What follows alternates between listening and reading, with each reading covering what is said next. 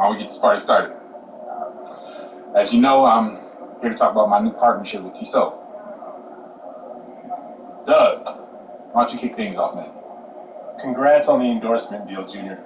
I'm wondering what drew you and Tissot to each other.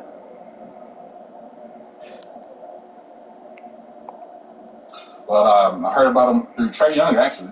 Yeah, he's another Tissot guy.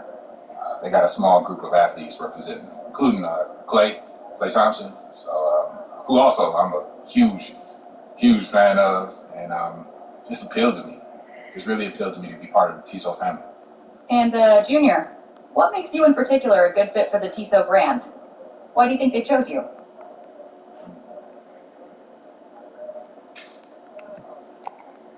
Yeah, well, I had a meeting with them, and they told me all about their history of being a Swiss brand, and which, if you know watches, that's where it's at. So, Swiss means quality when it comes to watches. And they're also really big into innovation and accomplishment. So that really spoke to me on a personal level as someone who's looking to innovate in the way I train and what I bring to the game of basketball. Junior, is there anything that you're looking forward to with this deal? Any events or initiatives or special projects? Right now, I'm just happy we have an agreement in place. I don't know all the specifics yet, but I'm excited for what we can do together in the future. All right. People are telling me that's all we got time for today. But thanks to Tissot, and thanks to all you guys for coming out. I appreciate it.